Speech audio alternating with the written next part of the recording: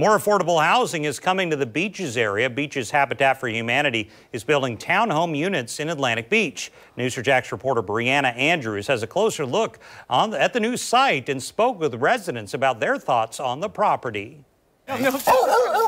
Atlantic Beach is a place Michelle Tomlinson calls home.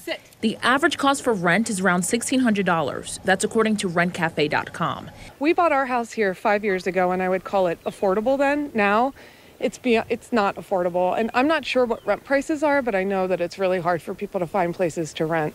It's a nearly $600 jump since 2021, which is less than 5 years ago. To improve affordability in the neighborhood, Beaches Habitat Humanity is building an affordable townhouse complex here on Mayport Road.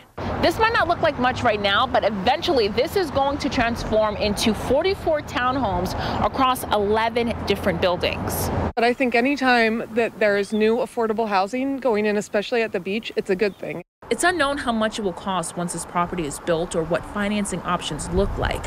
But to be considered, you must submit an application through the Beaches Habitat website. Brianna Andrews, Channel 4, the local station.